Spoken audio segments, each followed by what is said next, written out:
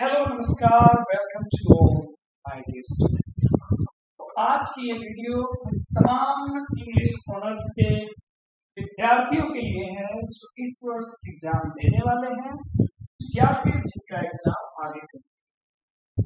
आज की क्लास खास करके जो भी सेकंड पार्ट या फिर सेकंड ईयर के स्टूडेंट हैं, ठीक है, जो इंग्लिश ऑनर्स की तैयारी करते हैं, जो इंग्लिश ऑनर्स की तैयारी करते हैं, जिनका एग्जाम होने वाला है बिहार विद्यालय, जो बिहार में जो माफ करेंगे बिहार भीमराव अम्बेडकर यूनिवर्सिटी या फिर जो बिहार यूनिवर्सिटी है उसके स्टूडेंट हो या फिर हिंदुस्तान के किसी भी विश्वविद्यालय यूनिवर्सिटी के स्टूडेंट हो, यदि उनके सिलेबस में प्यारे साथियों, यदि ये नाम का अगर चैप्टर है प्लेजर्स अगर है, तो ये एक ऐसे है, यदि ये आपको पढ़ना है तो बिल्कुल आपके सही वीडियो का इस वीडियो में हम लोग जो है प्लेजर कंप्लीट करेंगे। ये एक ऐसे भाई, ये देर ना करते सीधे मुद्दे की बात बढ़ाते हैं। ये अपना ऐसे है जिसको लिखा है प्लेजर्स बाय अल्डोस हक्सले ने लिखा है। आराम से इस समझते हैं पूरी ऐसे की समरी। ठीक है प्यारे बच्चों, ध्यान दीजिए। Pleasure is an essay written by Aldous Huxley. Huxley is one of the famous essayists of today's time, who was born in 1894 and died in 1963. ये एक मॉडर्न एसेइस्ट है जिन्होंने ऐसे लिखा है। कौन सा ऐसे लिखा है? प्लेजर्स एक ऐसे है जिसको इन्होंने लिखा है, जिनका बोर्न हुआ था 1894 में और डेथ हो गया था। Huxley's full name was Aldous Leonard Huxley. पूरा नाम उनका ये है। ये तो इंट्रोडक्शन हो गया ऑथर के बारे में। अब ऐसे की बात करते हैं, ऐसे की उन्होंने कौन कौन सी बातें कही, और ये बड़ा आसान ऐसे। इस ऐसे में आज की मॉडर्न लाइफ और एंशिएंट लाइफ के बीच में डिफरेंस को बताने का कोशिश किया गया है कि पहले लोग कैसे खुद को एंटरटेन किया करते थे और आज के समय में लोग खुद को कैसे एंटरटेन किया करते हैं। इसी पे बात हो रही है ना। हाँ जी, शुरू करते हैं, आराम से पढ़ेंगे, कोई दिक्कत परेशानी ऐसे भी आप ऑनर्स के स्टूडेंट हैं, सिंसियर तो होंगे। In this essay Huxley tries to tell the difference between our ancestors and the humans of today's time, in which he is told that earlier, the life of humans was heavy with happiness, and today there is no happiness in the life of any human being. समझ में आ रहा होगा। इन्होंने स्पष्ट शब्दों में कहा है ऐसे भी कि पहले के जमाने में, यानी कि एंसेस्टर्स और आज के युवा नहीं, जो भी वो है इंसान है, उनके बीच में अंतर बताया है। कहते हैं कि अर्लियर पहले जो ह्यूमन का लाइफ होता था वो खुशियों से भरा रहता था, हैप्पी रहता था बिल्कुल। लेकिन आज किसी भी ह्यूमन बीइंग के जीवन में हैप्पीनेस नहीं, रियल हैप्पीनेस नहीं। कहते हैं because today's humans are becoming puppets of machines. Today's humans use everything ready-made and are completely dependent on machines. Because of this, we are not able to use our knowledge and do all our work with machines. यही अंतर आपको भी समझ में आ रहा होगा कि आज क्या है प्यारे साथियों, आज इंसान जो है पपेट्स, कठपुतली बना हुआ है मशीन्स का। आज सब कुछ हम यूज करते हैं, लेकिन कंप्लीटली हम डिपेंड हो चुके हैं मशीन के ऊपर, और इसके कारण we are not able to use नहीं कर पा रहे हैं अपने नॉलेज को, और अपना काम भी नहीं कर पा रहे हैं मशीन से। डू आवर ओन वर्क, हम सारा काम कर रहे हैं मशीन से। ठीक है, they do not use their intelligent pleasure and expect to get pleasure only from ready-made.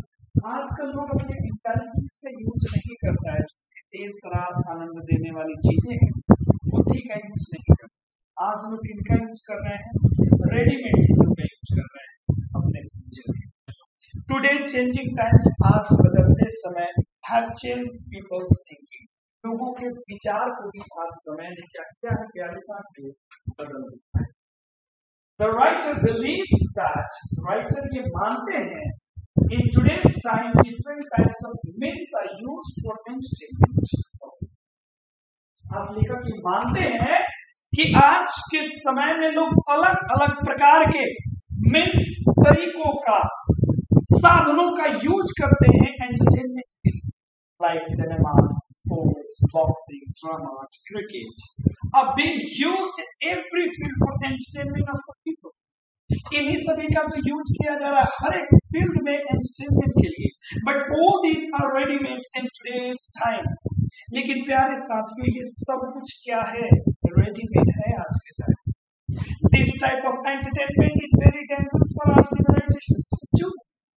ये समस्त प्रकार के जो एंटरटेनमेंट है वो हमारे सिविलाइजेशन का बेकार है, because in this type of entertainment, except for a few people, कुछ लोगों को छोड़ करके everyone else, लगभग सब will just become spectators, सब लोग मूक दर्शक बनेंगे, सब लोग देख रहे हैं।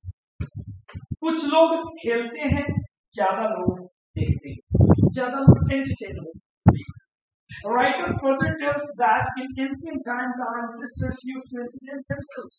आज का क्या समय है प्यारे दोस्तों, कि आज ज्यादातर लोग देख करके एंजॉय करते हैं। लाइक अभी आईपीएल का सीजन चल रहा है, खेलने वाले कम है, कॉलेज कर रहा है, ये हैप्पीनेस का सोर्स करते हैं। अच्छा, एक बात आप जानते हैं प्यारे दोस्तों कि वर्ल्ड में सबसे ज्यादा स्टेडियम चाइना में, इकोनॉमी सबसे बेस्ट यूएसए की, कनाडा की है। आप जानते होंगे, अच्छे से जानते होंगे, सऊदी अरबिया के बारे में जानते होंगे। लेकिन क्या आपको पता है कि दुनिया में सबसे ज्यादा स्टेडियम वाले देश में एक भी क्रिकेट का टीम है?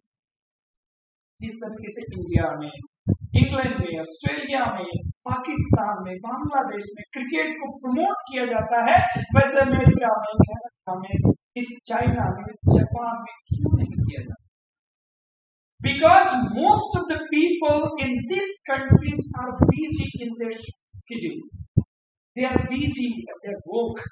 They do not have enough time. They do not have free time like us to entertain by only watching such types of games. So this shows what?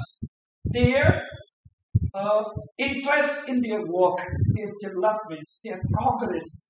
But we are idlers. We have lots of time just to entertain ourselves, just to spend our time.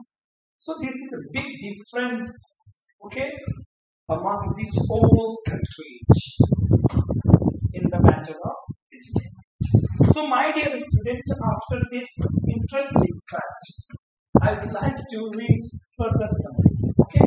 So here, further, the writer explains that in 16th century, writer आगे ये explain करते हैं कि 16वीं शताब्दी में it was very difficult to understand Shakespeare's French. Shakespeare के phrase को understand करना बड़ा मुश्किल था, लेकिन फिर भी लोग यूज करता था, इंक्रीज करता था अपने नॉलेज को, ताकि शेक्सपियर के फ्रेज को समझ सके, एंजॉय कर सके। But today all this has changed. आज सब कुछ बदल चुका है। Everyone is now a customer or spectator. आज क्या है? आज किसी भी बच्चा को अगर क्वेश्चन दे दिया जाता है ना, एक पेज अगर इंग्लिश दे दिया जाए पढ़ने को, अगर उसको कैप्स नहीं आते तो बच्चा तुरंत यूट्यूब या फिर अलग अलग एप्लीकेशन से या फिर क्रोम से, गूगल से तुरंत उसकी हिंदी पता कर यूजर सर्च किया, बोला, आंसर आ। उसने मेहनत किया क्या? नहीं किया है बाबा। लेकिन पहले क्या था? पहले लोग मोटी मोटी डिक्शनरी रखते थे, उसमें समझते थे चीजों को। पहले इतना सोर्सेस नहीं था, लेकिन ये कहानी बताया है। Further, the writer explains that the way a useful item is being made in a factory, in the same way today's entertainment, joy, pleasure is being largely made. जिस प्रकार आज कोई चीज जो है, आइटम जो है फैक्ट्री में बन रहा है, उसी प्रकार आज का एंटरटेनमेंट हो, जॉय हो, प्लेजर हो, इसको भी बहुत बड़े स्तर पे बनाया जा रहा है, which is not good. For our civilisation, जो हमारे सिविलाइजेशन के लिए प्यार है, जो बिल्कुल भी सही नहीं। The writer also tells that in today's time, people do not even try to understand the newspaper. Even in this, what is easily understood is enough, because now we get everything clearly made by machines. सुनते हैं आज लोग कहाँ पढ़ते हैं newspapers? People do not read newspaper. Most of the people, I'm talking about those kind of people, but very few people they read even in today's era what newspapers, magazines. Okay, but most of the people do not read it. हम लोग क्या करते हैं? सब कुछ हमें क्या चाहिए? Machine. In the last, the writer says that he is not against this kind of pleasure. अंत में लेखक कहते हैं इस प्रकार के प्लेजर से वो बिल्कुल भी भैया अगेंस्ट नहीं है, but we should not leave intelligent pleasure behind in this machine. लेकिन कहते हैं कि इस मशीन वर्ड के पीछे जो हमारा इंटेलिजेंट प्लेजर है, जो बुद्धि वाला ज्ञान वाला प्लेजर, इसको नहीं छोड़ना। We should use our knowledge in any work, because if we continue to depend on the machine like this, then the today is not far when all these machines will be finished. ऐसे ही machine का use करेंगे तो वो दिन दूर नहीं कि सारा मशीन समाप्त हो। इसके बनाने वाले जितने भी हैं will go on, सब चले जाएंगे, and then we will continue to worry, और हम लोग लगातार चिंता करेंगे है कौन सी। तो प्यारे साथियों, ये था प्लेजर, जिसका कंक्लूजन आप समझ लिए होंगे। एंसेस्टर्स को कैसे लगती थी और आज के लोग कैसे लगते हैं। उम्मीद करता हूँ कि वीडियो आपको बहुत अच्छी लगी, और हर बार की तरह अच्छा लगे शेयर करना। आपके शेयर, आपके सुंदर सुंदर कमेंट से यहाँ पे मोटिवेशन मिलता है, इंस्पिरेशन मिलता है, और ज्यादा काम करता हूँ। उम्मीद है आप ऐसा जरूर करें। धन्यवाद, थैंक यू, बाय।